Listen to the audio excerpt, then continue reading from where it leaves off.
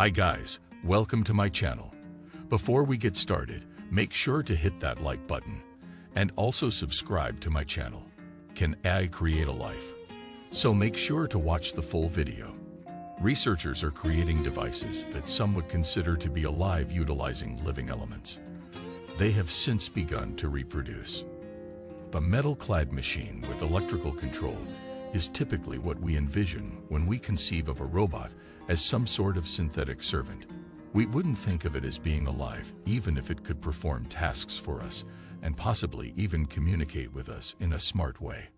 However, what if we created robots using the soft materials that nature uses, rather than creating them out of hard, lifeless materials?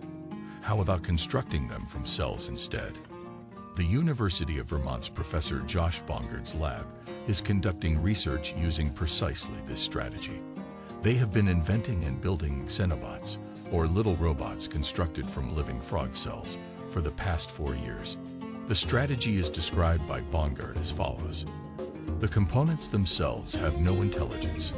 If you make a robot out of metal and plastic, we have a whole new method of addressing robotics. From parts that are also incredibly intelligent machines, we are creating something new. For many years, robotics has been influenced by nature. Actuators modeled after genuine muscles have been developed as a result, facilitating easier movement of robots. Robots can scale vertical glass elsewhere using pads that resemble gecko's feet. The building blocks of nature themselves are used to create xenobots.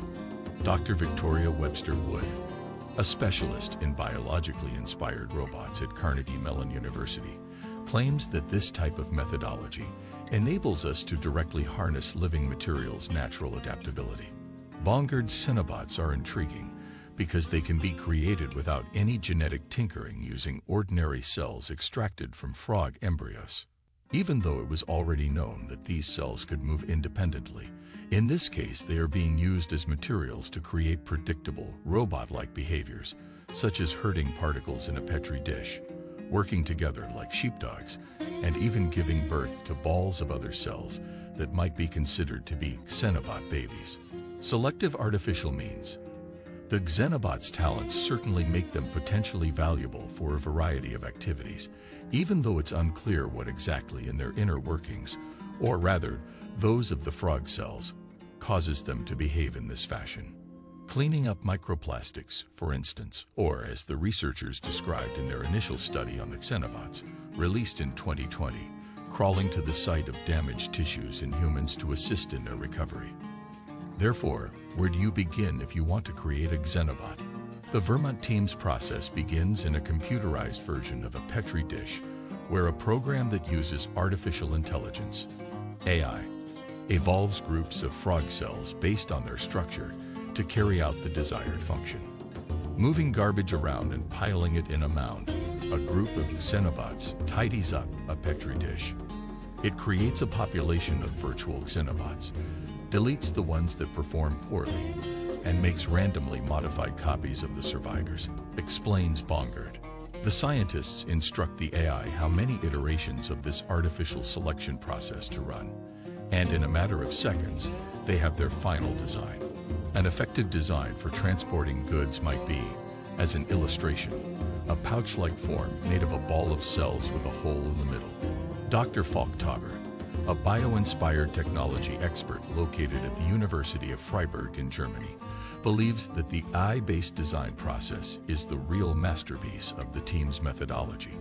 He points out that evaluating hundreds of various cell arrangements would need to be done in a real petri dish, which may take weeks or even months.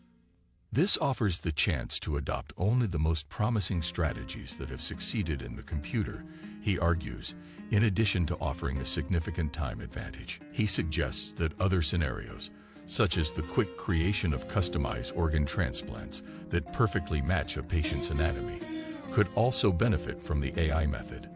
The next step is the most laborious, since real cells must be used to translate the virtual designs.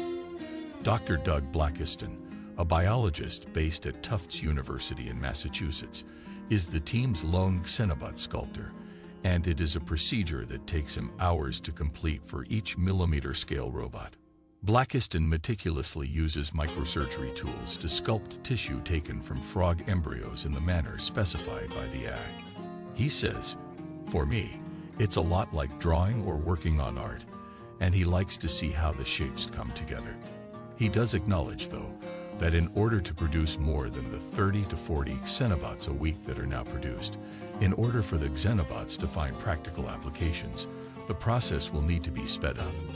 That development might be made possible by 3D printing, which employs cells and tissues as the inks for prints. Accelerating development. After a little more than a week of swimming or crawling about a dish, the Xenobots eventually disintegrate. Since they don't eat, their lifespan is short. In their initial research, scientists combined skin and heart cells to create walking Xenobots. The piston-like action of the heart cells caused the Xenobots to move. Currently, however, they use skin cells and make use of beating cilia, which project from the outer surface of the cell balls and allow them to swim. The researchers initially speculated that the Xenobots could be able to move objects after observing their movements, but they questioned whether the Xenobots would be powerful enough to accomplish this. According to Blackiston, he began with very light dye particles that were strewn around the bottom of the Petri dish like a thin layer of ash or snow. "I happened to get lucky on the first try, and it worked." Also capable of moving tiny glass beads were the Xenobots. Following the development of the swimming Xenobots, scientists began giving swarms of the tiny robots more interesting objects to move around, such as cells, which are also the building blocks of the actual Xenobots. When the swarm started pushing the cells into small piles, an intriguing phenomenon started to occur.